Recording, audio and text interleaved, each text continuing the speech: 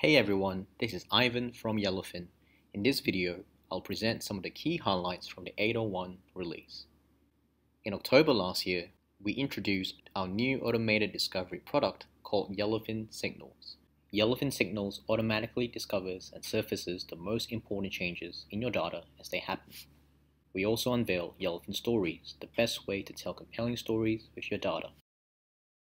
In this release, we have added major governance, performance, and usability enhancements to Signals.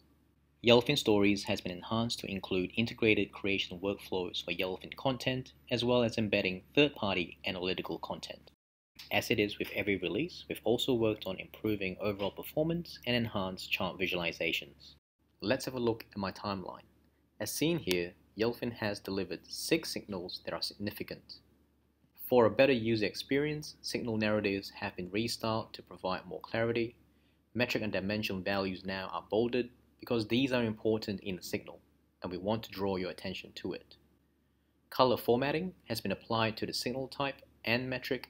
Note that when setting up assisted insights and signals, you can specify if higher results for a metric are good or bad for the business. This influences the color that's shown here, so you can quickly recognize which signals to look at first. The view where the signal originates from is also mentioned on the signal now, so when you look at a specific one or are notified about it, you will know which view it comes from. A new notification that provides a quick summary of all other signals discovered, ones that were not quite as significant but still relevant. If you click on the signals count here, you can view them on the signal list page. By receiving these signal notifications, you now automatically watch them. This enables Yellowfin to notify you of activities on a signal, which include new comments, stories, or signal actions, which we'll explore later. Let's take a look at this signal for prolonged drop.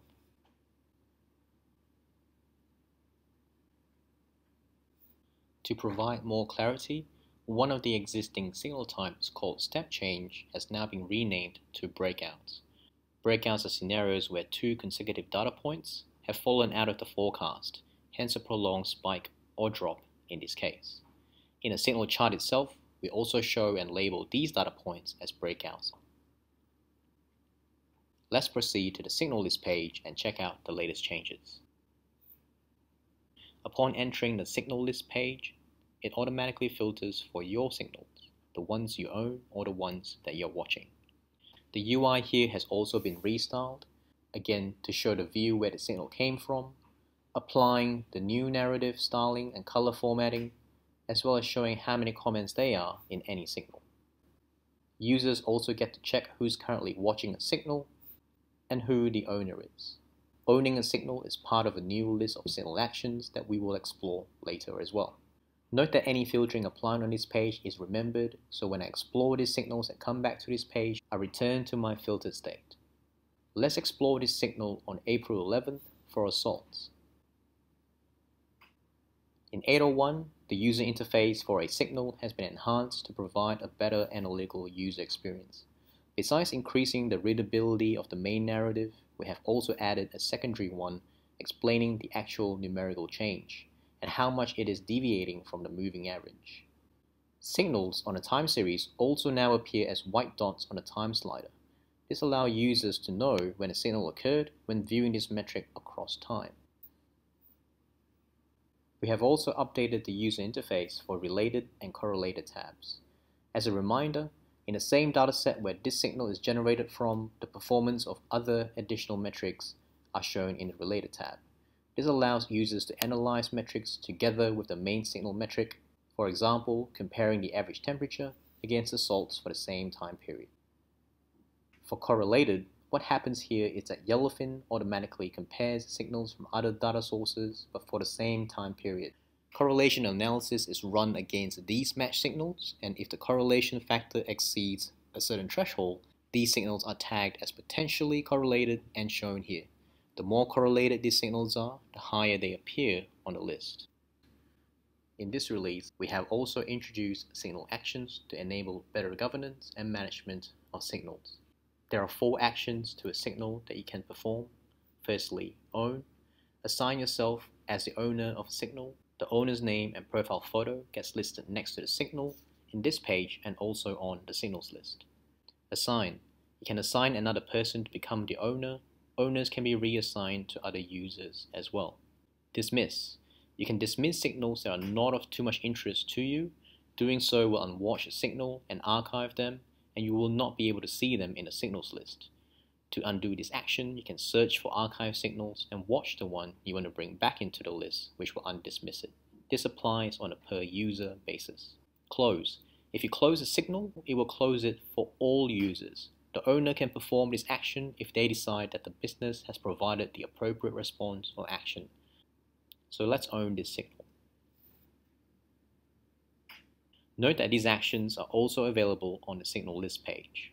As part of 801, we have also updated the scoring to go from a star system to a simple thumbs up and thumbs down system. As part of this change, we have also updated the signal scoring algorithm for better personalization.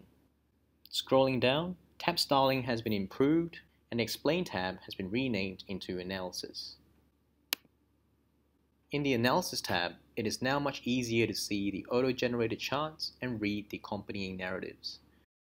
The colors in these charts here are also now influenced by the settings for assisted insights and signals.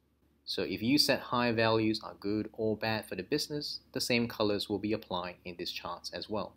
To explore these assisted insights further, we have now introduced the ability to take the entire dataset powering this analysis into a new report for further exploration and discovery. Now let's get into a story and have a look at the improvements for Yellowfin Stories.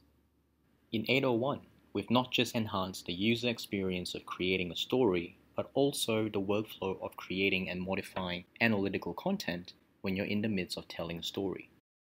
For example, we've added the ability to reposition content within the story simply by drag and drop.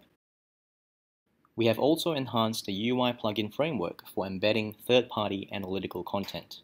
This framework will allow developers to code their own embedding content. For now, we've added integrations to third-party desktop BI tools like Tableau, Click, and Power BI. Simply click on this menu and paste in the link. These third-party analytical content will be interactive when you preview or publish the story. We have also added the ability to edit a report within the story and return to the story after. So you simply click on this chart over here, go to the toolbar at the top and maximize it. This brings you back to the report where you can now perform the changes you need in the report builder. Simply clicking on the Return to Story button will return you back to the story. There might also be cases where you need to create content for your story. You can now do so with the new Create Report button. Simply click into this panel over here and click on the Create Report. This will simply push you into a normal creation workflow and allow you to create the content that you wish. Let's fast forward this process.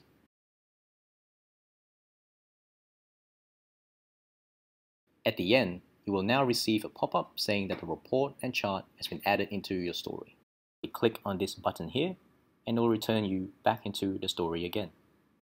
It will initially show the data table first, but simply click on the chart icon at the top to switch to the chart. For charts, we have added an enhancement to trim dimensions from a chart that do not meet a specific threshold. Let's look at this example here. I have a chart that plots the incident count by crime type, and there's quite a lot of them.